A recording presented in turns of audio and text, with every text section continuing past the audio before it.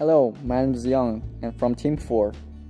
We are glad to present to you ExploreKU Phase 2. It is a web service companion with an augmented reality mobile application. With this, it will be an interesting experience for you to learn the map details of campus whenever you are going to classroom or taking the bus. This project is an extension to the project we have done. In 2015, we presented the first phase of ExploreKU in EECS 448 class. The main function of this Android application was that it would pin all the points of interest and utilities in the campus, like bus stops, academic buildings, and parking lots.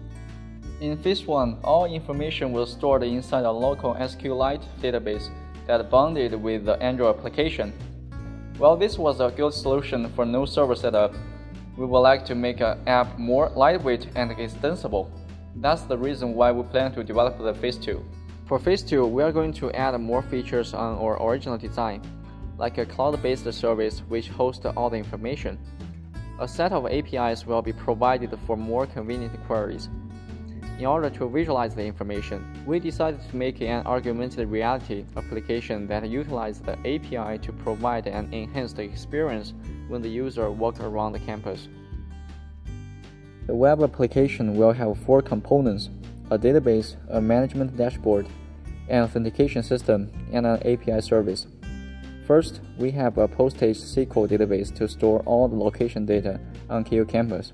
Currently, we plan to have 4 tables: buildings, bus stops, parking lots, and campus objects. We will also create a management dashboard to manage the data. For each of the mobiles, basic product functions include create, read, update, and delete will be implemented.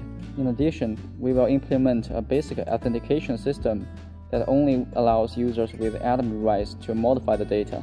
The last component is an API service to communicate with the mobile application. The general process is that the client will send out the data request to the server on occurrence of events. We proposed using moving distance as a metric to trigger the event. For example, if the user has moved 10 meters from the last request location, then fires the new request. The request includes the user's current GPS coordinates as parameters. Upon receiving the request, the server retrieves the user's latitude and longitude and run a location data aggregation service.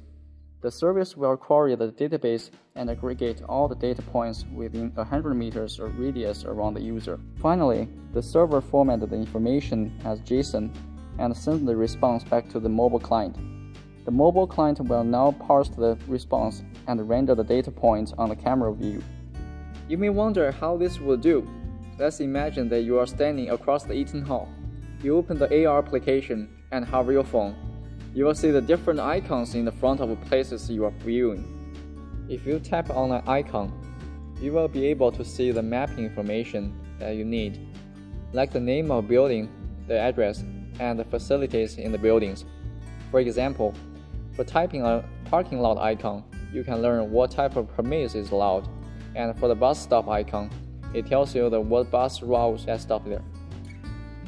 Currently, we are working with KU Parking and Transit Office to incorporate official data to our service.